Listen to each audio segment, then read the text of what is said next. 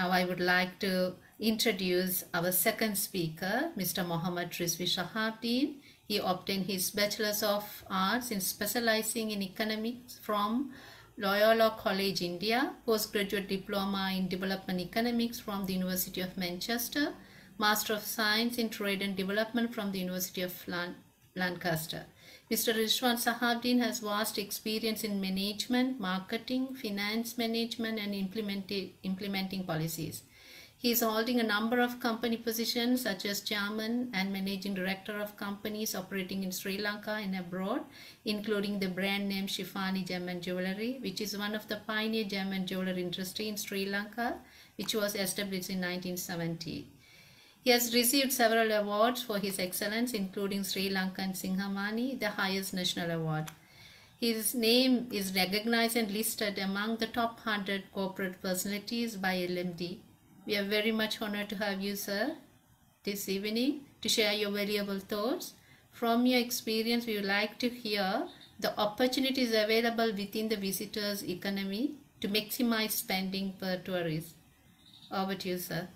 Thank you very much for inviting me to speak to such a eminent, be among such an eminent panel of speakers.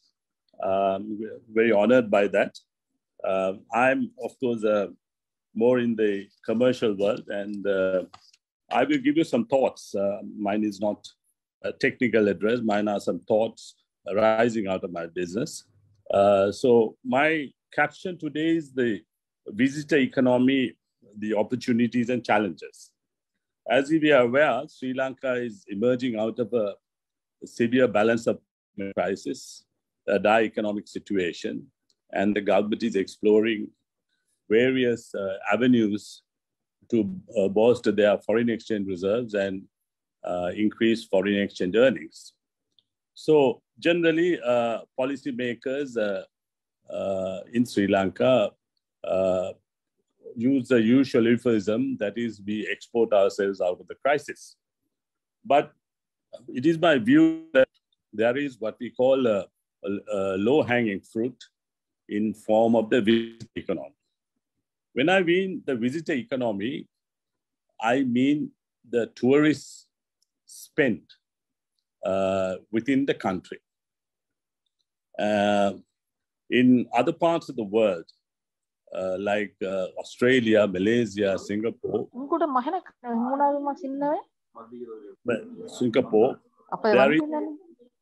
there is a master plan in place to maximize tourist spend potential within those countries. For instance, if you take Australia in the year 2020 earned $60.8 billion from a visitor flow of about 9.3 million tourists. Roughly, if you translate that to equate to per tourist, it's about $700, approximately $700 per visitor spent in Australia. I mean, we are talking about Melbourne and the greater Victorian state. Similarly, if you take Malaysia, they had a tourism earning of 190 billion ringgit, works roughly to about $40–50 billion of tourism earnings. Hence, my proposition to you is that if we were currently Sri Lanka, according to Professor Aslam's statistics, out of 2.3 million tourists, we've earned $4.5 billion, which roughly translates to less than $200 per tourist visiting Sri Lanka. So the yield per foreigner visiting Sri Lanka is much less than what we would ideally like to have. Now, in order for us, we increase this to about $600 through various policy measures, it could automatically translate into $1.2 billion in the short term.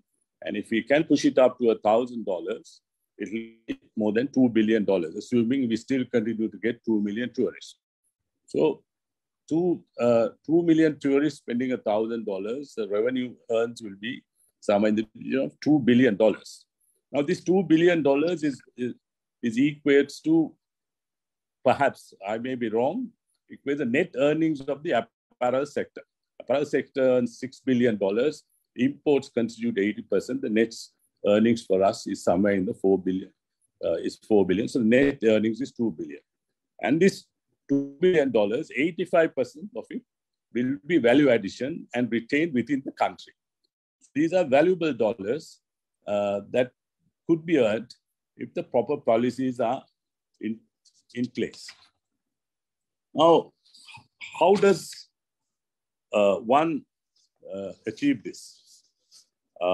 Given the existing infrastructure we have within the country, the existing capacity, room capacity, and so on. So if we distinguish the two markets, say the European market and the Asian, Indian, Chinese, Middle Eastern as the Asian market, the European market is a very sophisticated, mature market where the typical traveler has experienced many things in the world. So their travels would often entail, whether it's a restaurant, shopping, wellness tourism, they would always look for something indigenous, something local, but it has to be done in a very efficient way to suit the European taste. So if you were to take restaurants, we have some offerings in Colombo, which are reasonable, the Ministry of Crab and a few others. But if you take Kandy, there is hardly a restaurant outside of the main hotels. Shopping-wise, again, the preference would be for something in the region, something on the likes of something indigenous, our batik, our handloom industry, which is something local. So, these sort of crafts and shopping experience are much sought by the foreign visitor.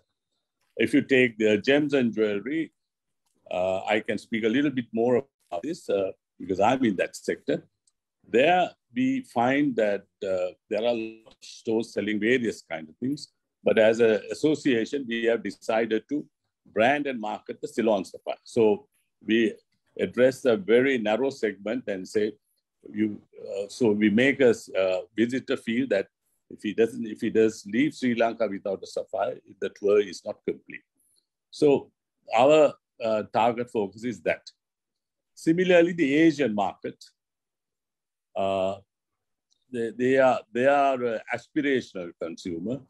They are looking for an identity, and the Indian market and the Chinese market. So, restaurants are their preferences,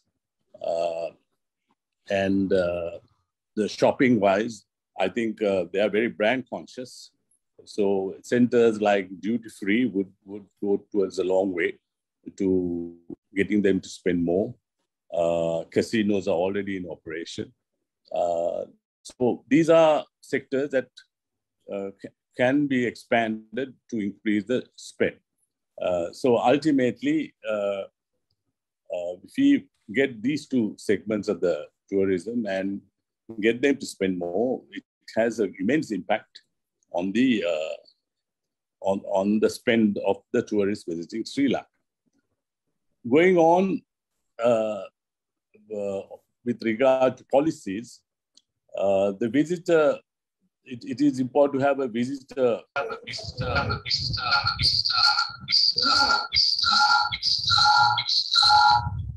A visitor master plan not only for the country, but for the regions.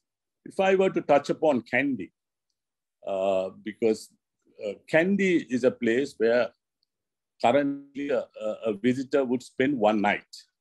And beyond the Narigawa and Peradeniya, the opportunities, the tourist doesn't have much. So we need to find out how to expand on the offerings in Kandy so that he's persuaded to stay longer than one night.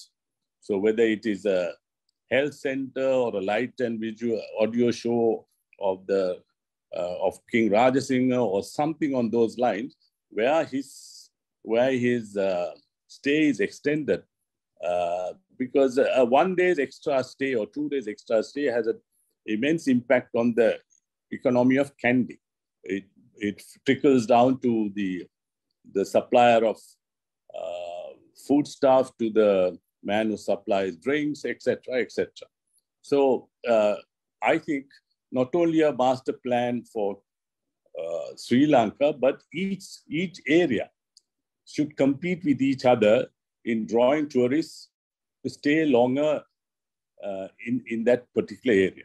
Galle has, I think, to a large extent been very successful, but I think Kandy, Norelia, and even Jaffna, which is neglected, needs some kind of promotion to get visitors staying longer. So I think my proposition today is that with the right policy, we can maximize on the visitor spend, and it can have a very positive economic impact on the overall economy of this country. I won't want to add much more, but I'm very happy to answer any questions later on. Thank you very much. Thank you very much for your valuable thoughts from your experience. To maximize the benefits of tourism, indeed, we should attract tourists from all around the world. And as you said, enhancing infrastructure facilities is a must. And also the purpose of tourism can be varied, as you said, health, wellness, education tourism, business tourism, and so on. And also tourists come from various regions, belongs to diverse communities, culture, and religions, and the expectation also differ.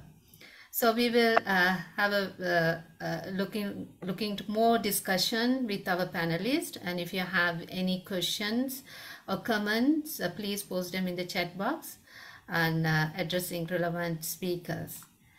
And thank you once again for your excellent analysis of the maximization of tourists in Sri Lanka.